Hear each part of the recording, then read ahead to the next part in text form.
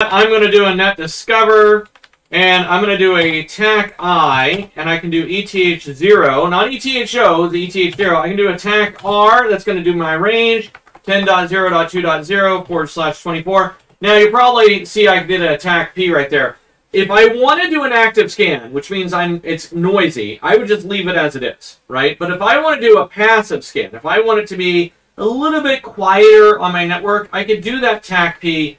I could do that TAC P, but not the uppercase. It actually needs to be the lowercase. If I do an uppercase, then it's going to print the file. Lowercase is going to be passive mode. Now, we know it's in passive mode because we see that little passive right there. But you can see here, it's still listening. It's still trying to find more machines out there. We know there's no more because it's on a virtual environment. I'm going to hit that Control-C.